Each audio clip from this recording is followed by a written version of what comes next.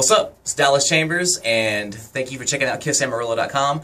I am going to do something called the 1-second shoelace tie that I saw online. I know we all know how to tie our shoes, but I thought this was a cool way and that I would try it out. So I'm going to tie my DCs for you because my name's Dallas Chambers, so I'll be wearing my DCs. So, you know, you start off regular, normal.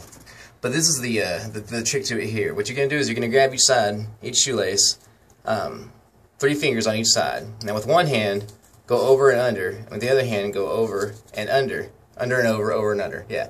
Now you're going to grab the opposing shoelaces, and you're going to pull them through like that. See how that works? See how that ties them up?